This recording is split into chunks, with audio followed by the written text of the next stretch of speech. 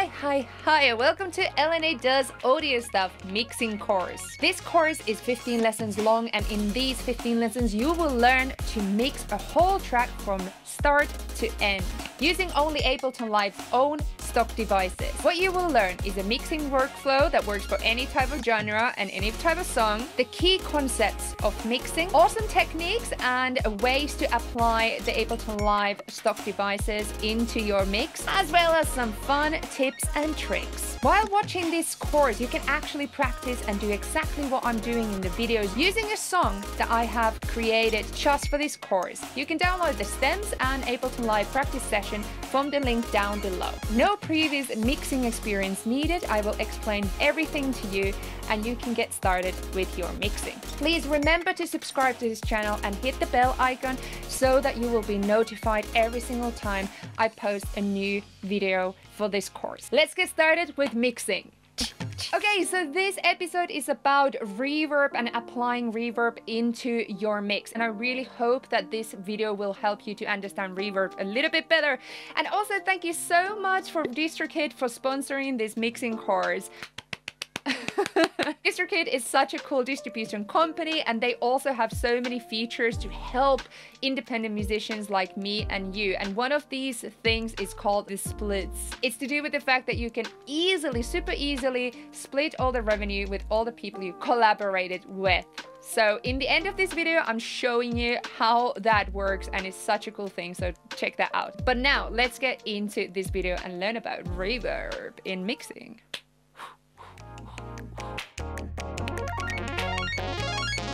So everybody loves reverb, don't we? We all feel like we need to sink into it. And if we go to the return tracks, we already have one reverb there. And reverb, especially in Ableton Live, looks a bit confusing, but it's totally easy to understand. I have a whole tutorial about how it works, so please go down below and check that out if you find any of these controls confusing. And now we need to talk about the space.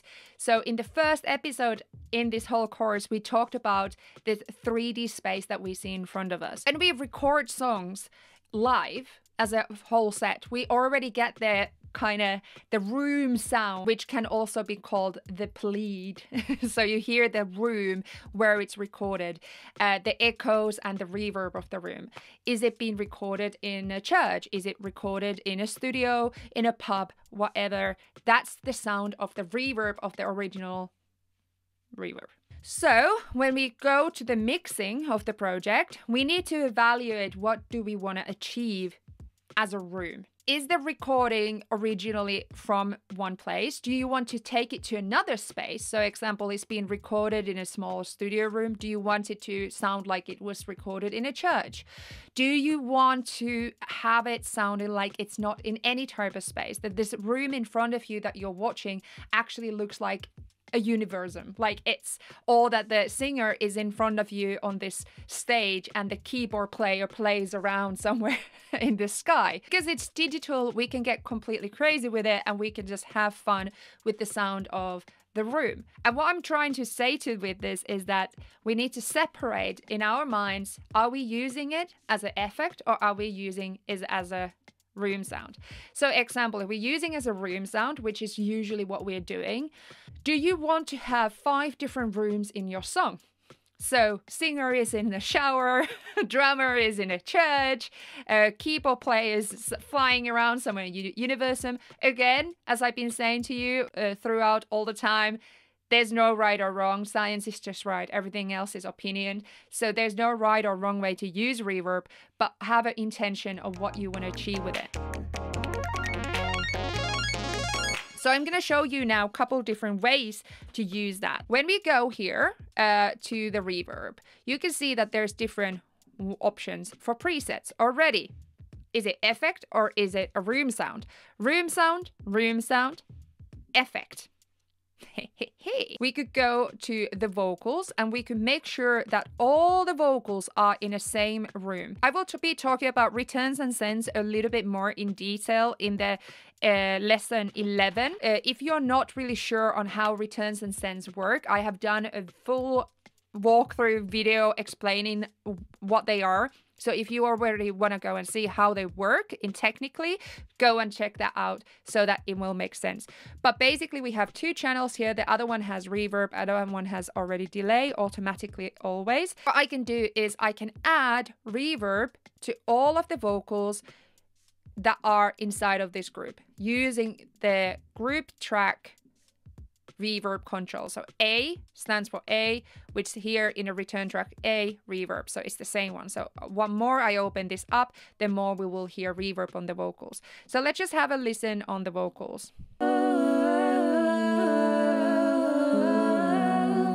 Okay, so now it sounds like the vocals are in some type of church.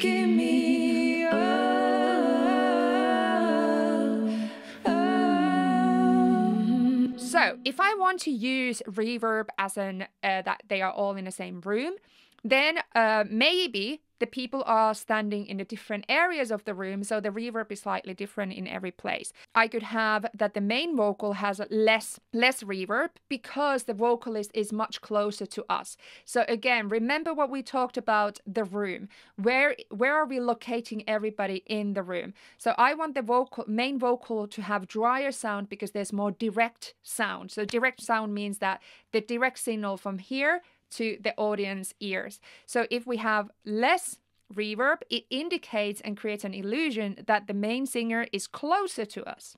Where for the backing vocal, I could add a lot more reverb like this, which indicates that they are maybe further away, somewhere that is really echoing and really like beautiful reverb like that. Maybe some of the vocal 3, I want to have even more because I just want it to be this floaty sound somewhere in the space. So maybe the singer is even further away. I don't know. As I said, it doesn't necessarily need to be realistic if you don't want to. So let's listen to this one.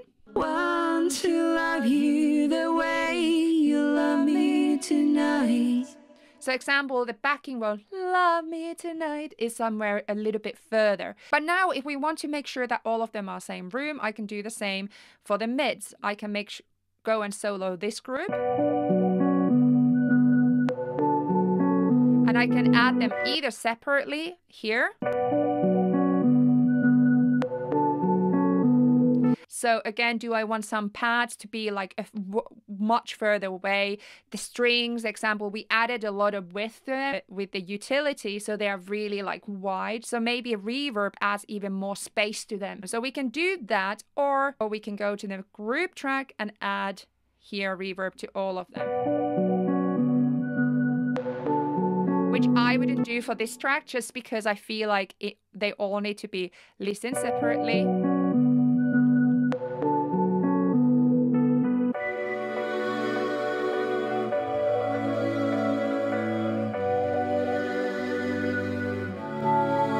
So example, the chords, I want to be a bit more drier. I want them to feel like they're closer. The strings, I want to be further away in the room. So in the drums, I do the same thing. On bass, I just want to add just tiny bit, snare a little bit more, kick none, and hi-hat a little bit. And then on the low end, I'm just going to add a little bit overall room to all of them. Not that much, just a tiny bit. Love you the way you love me tonight. But what if I want to add a reverb as an effect? What does it mean again? We have this pad sound here that we use the utility to widen it up. But what if we want to add even more to interest and like space to it? I want it to be more floaty. I want it to be somewhere in the space, somewhere far away. I'm going to take away that reverb, so I'm not adding 2 reverbs to the same track. You can if you want to, but again, it's almost like conflict because then the signal is recorded in 2 places. So I'm going to go to the special, and from here, I'm going to find a very interesting reverb that I can use almost like an effect. So singing can, let's listen how that sounds on it.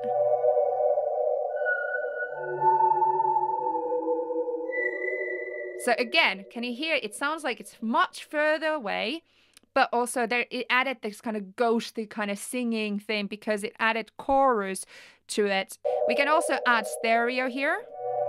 So it even widens this reverb away. So it sounds like it's all around us. It fills up the space.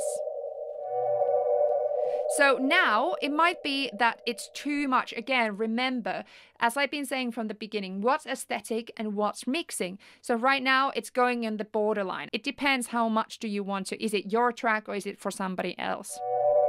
So I might just take the chorus away a little bit or dry and wet. So it doesn't change it too much. So this is without.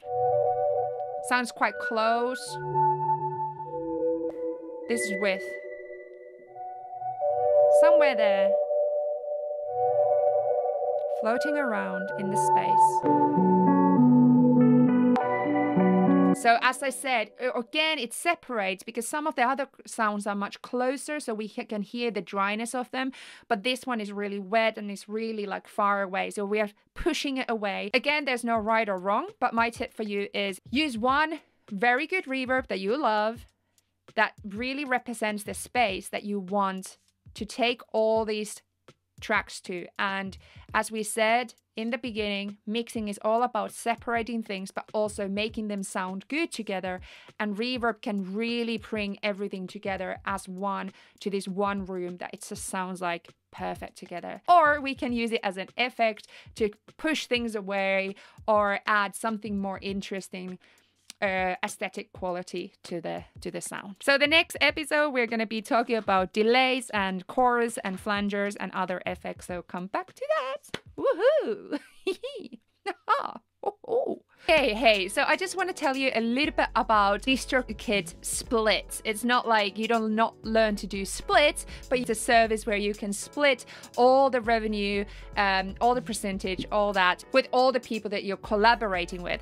Because especially now, like 2020, 2021, we started to collaborate with people even more and more and more. Then sometimes it can be a bit messy because you're like, how do I actually get everything paid? You know, 50% for that person and 50% for me, but how do I get that all sorted out? Well, you go to your DistroKid account and on the top bar there is splits.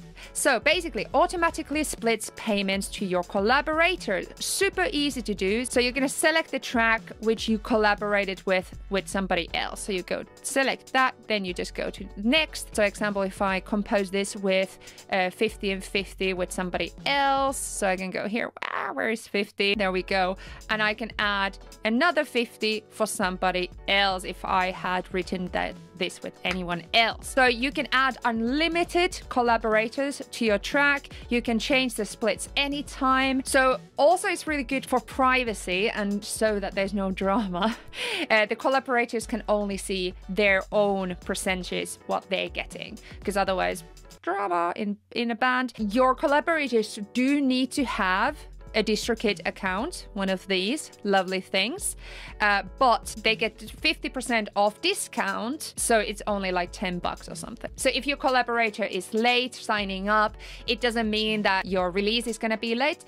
And also if they never sign up, then you can either keep the percentages for yourself or you can do it the calculation somewhere else. And also DistroKid never takes a cut, so remember that. So you get all your 100% of your money. It's just a really easy tool. Like as an independent artist, we don't have money to pay for accountant. We can actually just do it here, and that's why it's super fast way to do that. So I'm really love it. I love this. I love this. Love it, love it, love it. If you want to check out DistroKid and also splits, then go to the link down below and more info there. Check it out. Thank you so much for watching this video. Please subscribe, please hit the bell icon so that you get notified every time I post. Usually I always post all my Patreon followers here, but in this mixing course I am now thanking all my patrons in the info box down below. If you want to be part of that family where I do weekly live stream Q&As, I give feedback, I give free stuff, presets and templates. If you want to be part of that all an amazing community, then please check out the link also down below. Also, remember, I have merch, so check that out as well down below. Have a very lovely day, and I'll see you next Sunday because I post every single Sunday. Bye!